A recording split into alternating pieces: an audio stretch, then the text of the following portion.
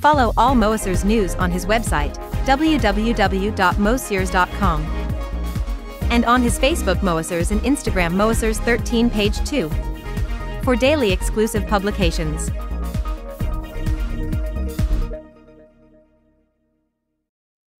Hello and welcome on Moessieurs for this new video dedicated to the Montage M, and the today topic, let's continue on the Arpeggio, and let's see for the part a second screen that is named Common. Sit all along the video because on the bonus I will talk to you about the new setting that we have on the Montage M on that screen. If you are not already a Moessieurs YouTube follower, please click on subscribe and click on the bell to be informed when I release a new video. If you like the content, please click on the blue thumb. And if you want to thank me for the free video I release for you on YouTube, please use bottom right the video, the super thanks. To go to Arp Common screen, it's easy. Make sure you're at part level, because we need to go to part level. On navigation, let's click on Arp, and it's go to the individual screen we saw in the previous video. Check it out if you haven't seen it yet. Let's go to the Common screen.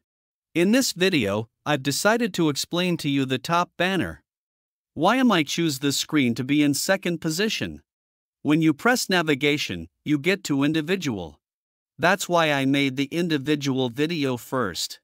Also, to explain that in individual screen, we've seen that there are gate and velocity settings that can be edited individually for each arpeggio variation. The first thing you need to understand about the Common screen is that all the settings you can edit here will affect all 8 arpeggio variations in the same way. That's why I'm posting this video in second. So understood that you can make dedicated adjustments in individual screen. Understand that on this one, you make global adjustments. Let's take a look at the top banner. Master is the equivalent of this button here, simply activate it or not activate it. Then, for each part of our performance, each sound we play, we can activate by part, arpeggio up to a maximum of 8 parts, depending on what we have to do. I'm going to activate the arpeggio, obviously with my on button. The sync quantize, I'll talk about later. The Arpeggio Group, I'll keep it for the bonus. The first setting is a bit like what we saw on the previous video on the bonus. Here, my arpeggio is set to off and sort. Off, which means that if I release my hands, the arpeggio stops when I release the notes. On is what we saw when I did Shift plus press the arpeggio button. I can release my notes, it continues to play the arpeggio. There's another setting here, not accessible with the shift functions, called sync off. Sync off means that, when I let go of the keyboard notes, the arpeggio will stop being hearing, but the thing is, it doesn't go back to the beginning. In fact, it stays at the performance tempo, which is at the top. Remember, it's here. It stays in sync with the tempo. You can't hear it, but it continues to play silently, and as soon as I press the keyboard again, you hear it again. There is a good example with one of Motif XF's performances, Double Deep the Funk, which show this setting very well. So it's very useful in certain cases where you want to lift a hand, for example, then play other things with the right hand, press again, and it's well synchronized with the other's parts sync on tempo. Otherwise, it might start again, but not at the right time, because if I go to off, for example, it always starts at the beginning. Change timing. Measure or real time. Measure simply means that, at the end of the bar, it will change, so that's the classic setting. I'll select it.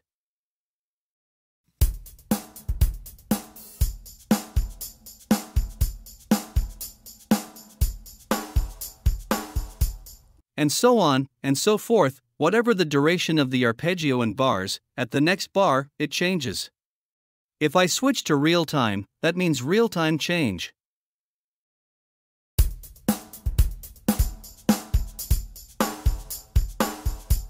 You're going to tell me, this is a nice setting, but it's unplayable, apart from being accurate to 1/100th of a second. If I'm playing something here, how can I use it?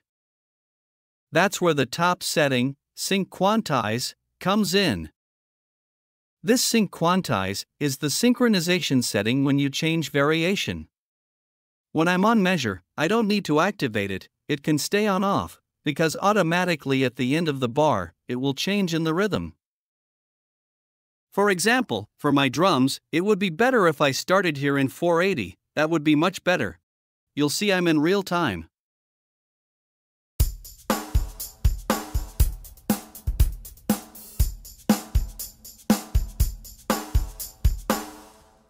It's much smoother. Be careful though, you need to hit the right beat. Speaking of beats, let's skip the key mode setting and go to loop. An arpeggio loops, so if I turn loop off, my arpeggio no longer loops. This can be useful depending on the arpeggio. Maybe you want it to play only once. Then, the second use is to know how long the arpeggio have number of bars recorded. You can take the PDF data list and have a look, but right, let's playing our arpeggio.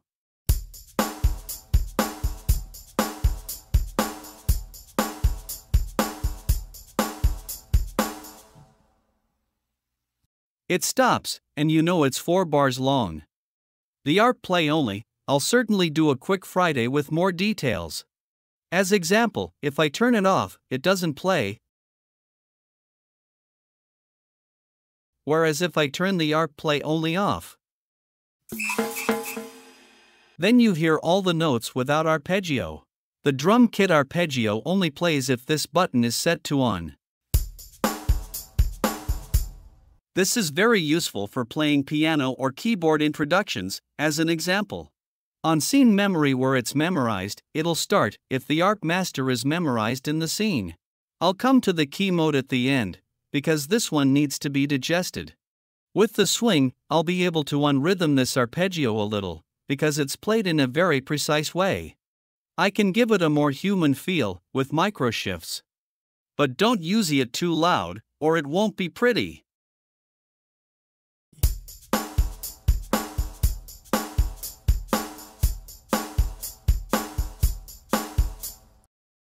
You can modify the swing in a positive or negative direction. The unit multiply. So it's not the drums that are the best example, but in this video, I wasn't going to change the performance too many times, so as not to make it last too long. If I set it to 50%, I'm still at the same tempo, at 120, but my arpeggio will play twice as fast. That's it. If I set it to 200%, my arpeggio will play half as fast.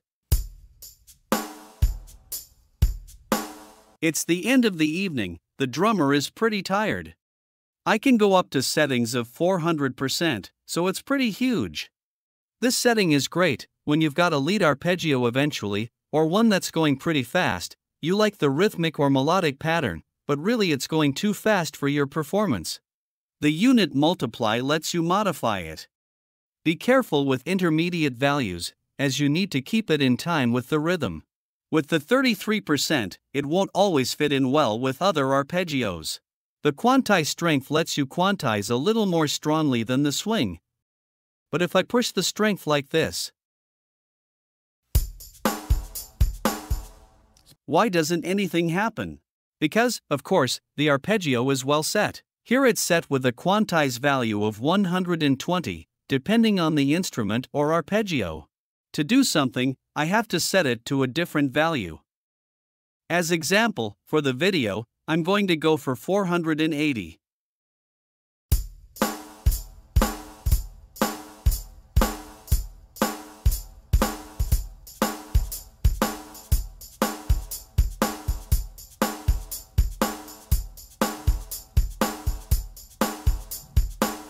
This changes the way the arpeggio is played. Gate time and velocity rate. I'm not going to go into too much detail here, it's the same thing as we saw in individual, but watch out. All 8 arpeggio variations will receive the same gate time and velocity rate. So beware, depending on what you want to do, it might be better to take it individual rather than apply it here. Obviously, a gate on the drums won't have much effect. But velocity does, so let's have a listen.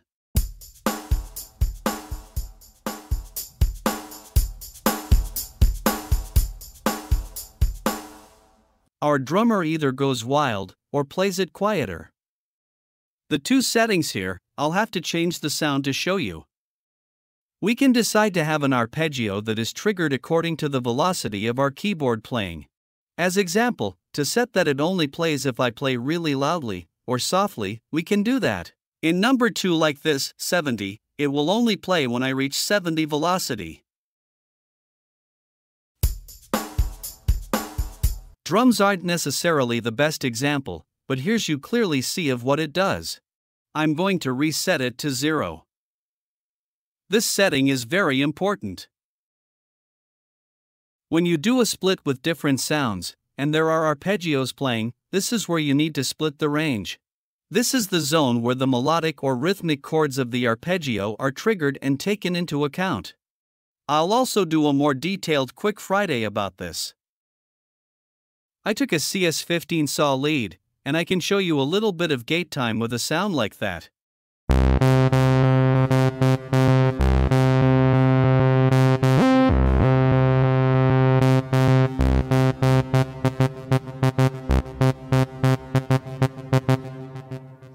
Without having to edit the sound, you can hear that we can do some very interesting things with this setting. Let's use this sound to see the octave shift setting.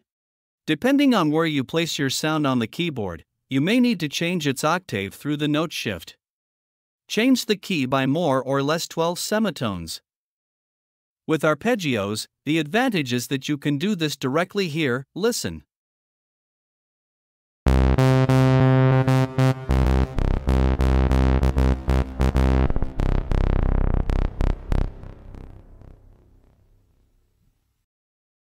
For the octave range, in fact, I can shift it according to the octave in which the arpeggio was recorded.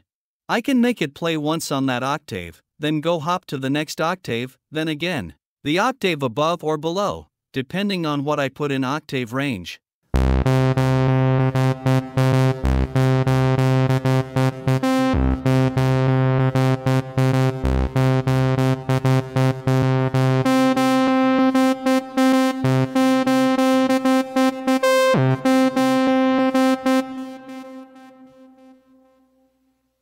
And so on, you get the idea. You can go positive or negative, up to plus or minus 3. For our arpeggio variations, we don't need to go back to the individual page to change them. You have the ARP select here.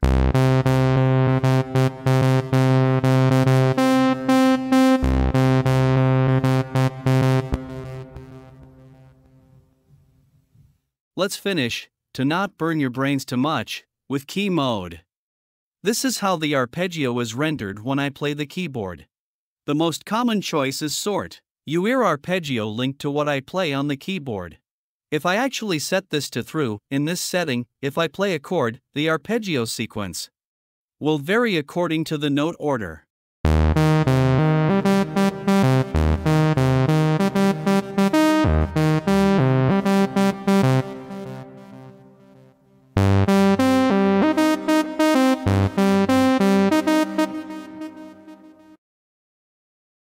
If I choose the direct setting, I don't have the right arpeggio to do this.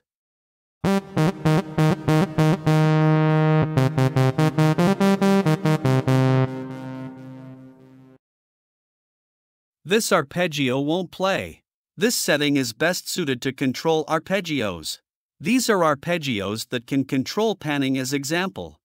We have arpeggios that can control the filter. We have arpeggios that will manage controllers, events, but not notes. For this arpeggio type, you need to be on direct.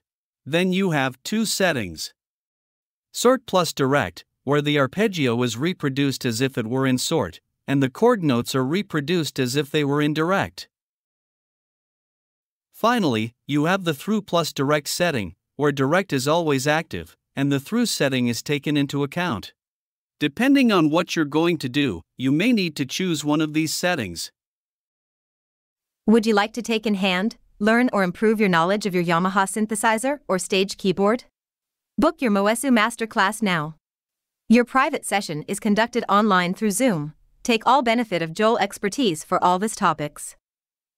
It's available for users all over the world, through Music Hackspace platform, in English or in French. It's easy. Select your date and time from the Moessieux calendar available slots on your time zone. Choose your topic, and after your online personal meeting, you can download your session video to review it, as many anytime you need. And now, that's the bonus time.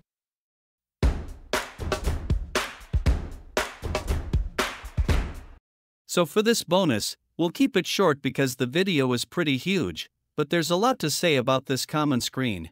We haven't even seen the arpeggio group. We can make arpeggio groups up to P, which leaves us with 16 groups. What's the point of this function?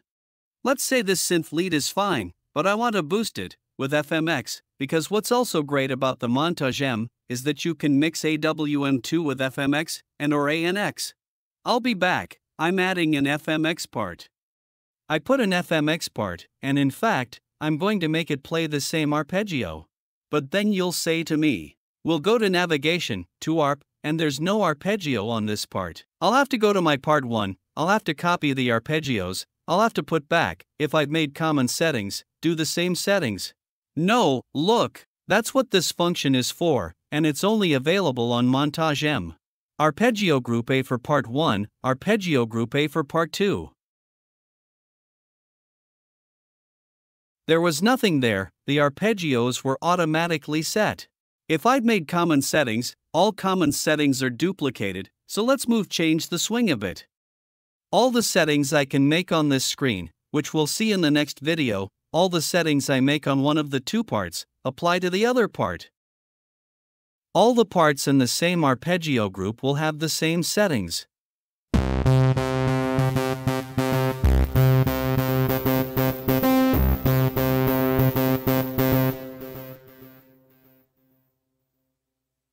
This new Montage M function is really handy. This is how we do it, for multi-parts with leads, pads, basses, to boost your sound. You can easily mix ANX, FMX, AWM2 sounds, and use arpeggio in so easy way. Don't hesitate, because it really gives huge improvement to your sound, and you don't have to redo everything. Just put the arpeggios on the same group, and you've got 16 groups available, so there's largely enough to do. This is video ending. I hope you have liked it. I hope you have find it interesting. As a reminder, you can book your Moessieux Masterclass directly on the Music Hackspace platform. See you soon for one of our Moessieux video. Bye.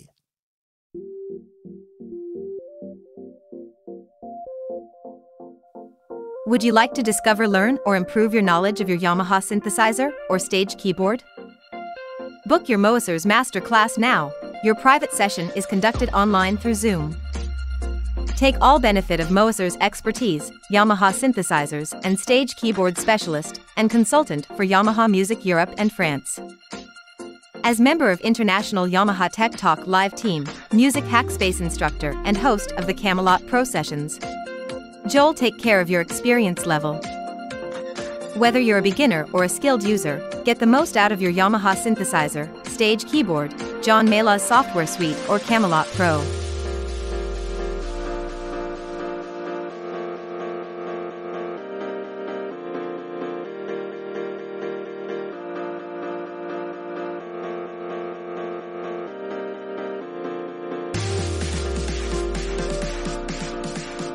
Book your session for your personal Moessieurs one-to-one session. It's available for users all over the world through Music Hackspace platform. It's easy. Select your date and time from the Moessieurs calendar available slots on your time zone.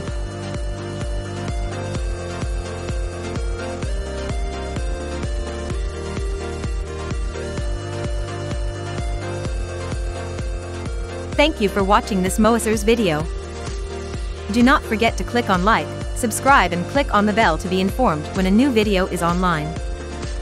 Do not hesitate to write a comment or ask a question. See you soon, bye!